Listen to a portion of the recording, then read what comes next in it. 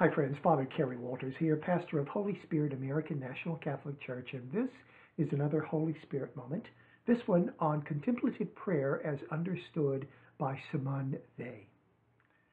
Simone Weil is one of the 20th century's spiritual giants. Although she published very little in her short lifetime, her posthumously published writings have exerted an incredible influence upon Christian thinkers ever since. Simone Weil is French. She was born in 1909 into a rather ruthlessly secular Jewish family and appears to have had very little religious sensibility throughout her childhood. What she did display in her childhood was brilliance. She eventually became a philosopher. She knew Simone de Beauvoir and Jean-Paul Sartre, two primary 20th century French philosophers, and she became a philosophy professor. But on at least two occasions, she left teaching philosophy in order to work in factories. And she did this because she had an incredible regard for people who had to work by the sweat of their brow for a living and the injustices that they often endured. And she wanted to share their lot with them. She felt such empathy for them. She was a volunteer during the Spanish Civil War, was injured, and was traumatized by the event. And when World War II broke out, she went into exile into England and proposed to General de Gaulle the formation of an underground French resistance group, an offer which he declined. She died in 1943 of consumption of tuberculosis.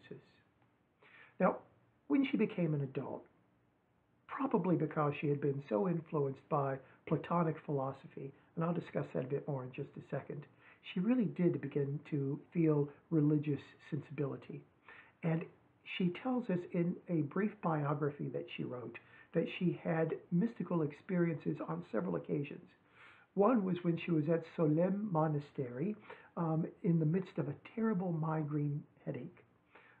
She had mystical experiences at other times when reading George Herbert's, the metaphysical poet's, beautiful, lovely poem, Love.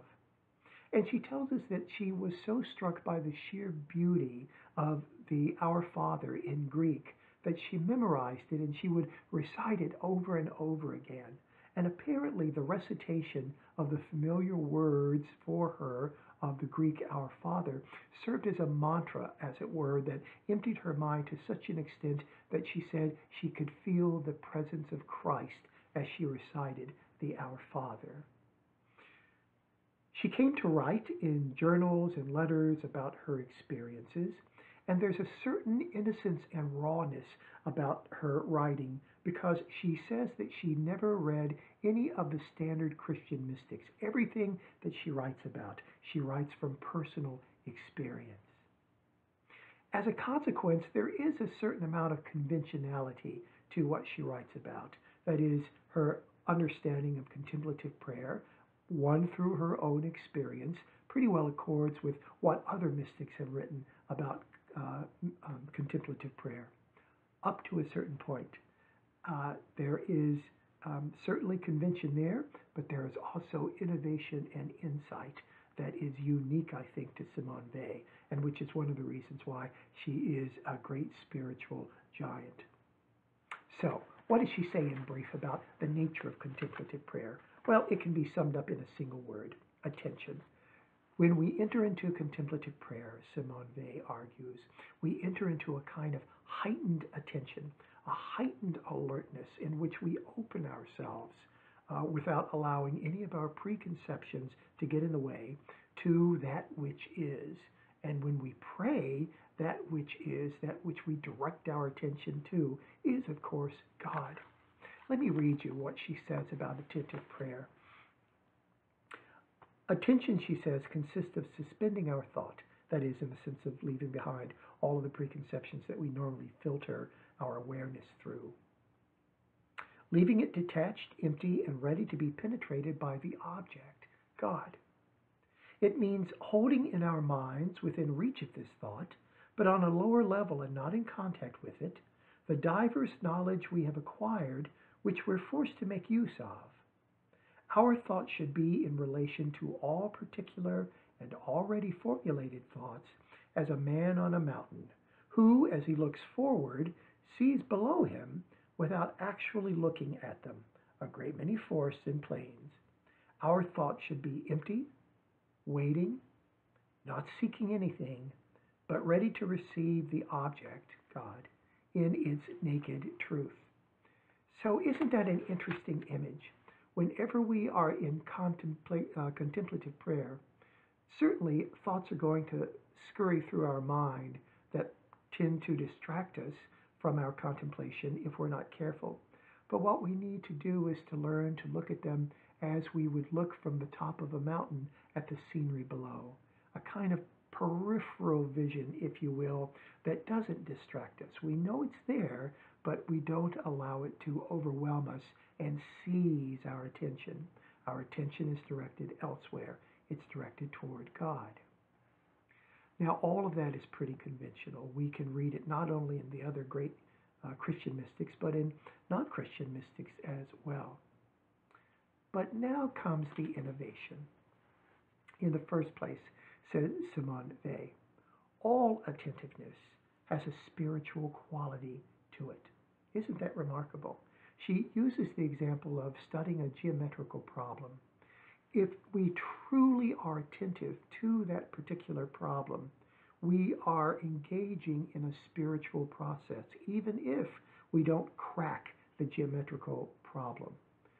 Focusing upon it, being open to it, being receptive to what it might be able to say to us, even if ultimately it doesn't say anything specific, somehow, according to Simone Weil, opens up the attentive channel, enables us to become more and more attentive in future attempts, and can only improve the quality of our prayer. She says something else, though, and it's really remarkable.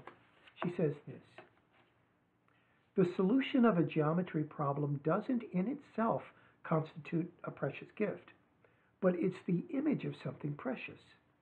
Being a little fragment of particular truth, it is a pure image of the unique, eternal, living truth. I think that this is her Platonism coming through. Simone Weil is essentially a Platonist. She believes that there are two realms to reality: the realm in which you and I dwell, the realm of transience and imperfection, and the realm of genuine reality, of eternality, of infinity, of universals. Whenever we attend to a problem that is capable of rendering truth, we catch a tiny glimpse of that eternal realm, because truth, of course, belongs to that realm. And so any kind of exercise in attentiveness, so Simone Weil wants to say, can only improve our ability to engage in contemplative prayer. We wait, as she says, when we pray contemplatively. That's a familiar word for anyone who knows Simone Weil's writings. Probably her most well-known book is titled Waiting for God. To wait is to refuse to seize. When we engage in contemplative prayer, we wait for inspiration. We wait for the presence of the Lord. We don't try to manipulate God into coming to us. We don't seize God or even try to seize God. And that's why Simone Weil really wants to draw a distinction between what she calls attention and muscular effort. She uses it as an example of the latter, of muscular effort. The student who really tries so hard to grasp what the teacher is saying that she, the student, freezes up and really doesn't learn anything. She struggles for 3 hours perhaps to grasp, but because she's struggling so hard, her focus is diverted away from what she should be attending to the very act of struggling. Muscular effort is not called for, and indeed is antithetical to genuine contemplative prayer, says Simone Weil. So, the fact that any kind of attentiveness is a spiritual exercise is the first innovation that Simone Weil offers us when it comes to contemplative prayer. And the second is this: contemplative prayer is always an act of generosity. Contemplative prayer is an act of generosity because in it We decreate, another favorite word of hers, we decreate ourselves by putting our ego and all of our theoretical framework to one side in order to invite that which we are attending to in. We generously make ourselves the receptacle of that which we are attending to.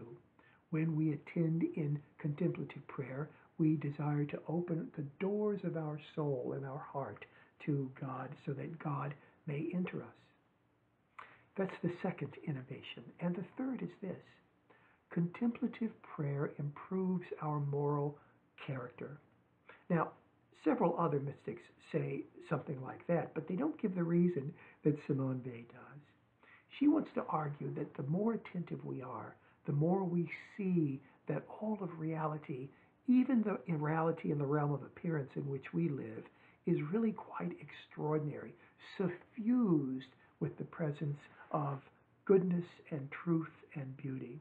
And the more we recognize that, the more we recognize how ugly evil is. Contemplative prayer, let me put it a slightly different way, can knock us out of our indifference, our myopic inability to really suss out evil or wickedness.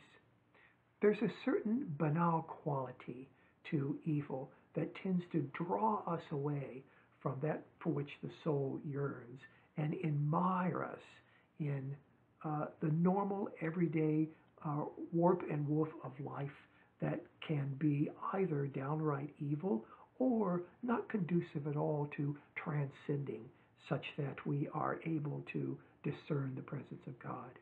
Contemplative prayer makes us acutely aware of the goodness in reality and just as acutely aware of the danger of wickedness, whether it's wickedness in the form of extreme actions or whether it's wickedness in the form of sheer banality. So what Simone Weil invites us to do then, on that mountaintop of contemplation, in which we look upon the valley with calm distraction, is to recognize in our everyday lives that contemplative prayer will improve our ability to operate in the world as human beings and also draw us ever closer to that for which the heart truly, truly yearns. And that, of course, is God. I'm Father Kerry Walters, and this has been another Holy Spirit Moment. Thank you so much for watching. I invite you to subscribe to the Holy Spirit Moments YouTube channel if you haven't already done so. My friends, COVID is raging throughout the nation. Please, I beg of you, wear your masks, socially distance, and protect one another. I'll see you again soon. God bless.